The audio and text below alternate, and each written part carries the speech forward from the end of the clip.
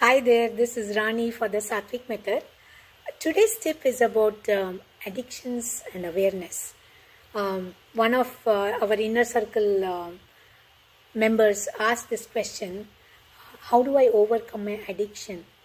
My addiction is towards coffee. If I don't drink coffee at 4 o'clock, my head really starts spinning. It's 4 in the evening and she needs to drink that sweet coffee, hot coffee. Otherwise she says she feels her head spins and she feels she's addicted to that 4 o'clock coffee.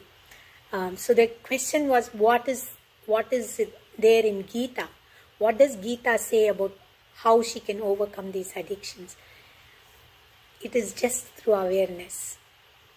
When we are aware of what need it is fulfilling, what need is that sweet coffee, hot coffee at that time fulfilling, if we bring more and more awareness into that incident, that time, then we will understand why we need it at all. Addiction is just an unconscious action. We have not paid attention to it. We said, okay, one day I'll take care of it. Not today, not now. And that is what has resulted in addiction. Just try this tip. Next time you feel that you have to drink it, take it slow.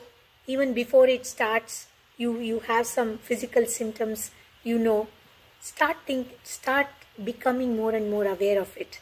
And you will discover the root of this. That's what Krishna says in the Gita. Please join our women's meditation circle and experience breakthroughs. Thank you.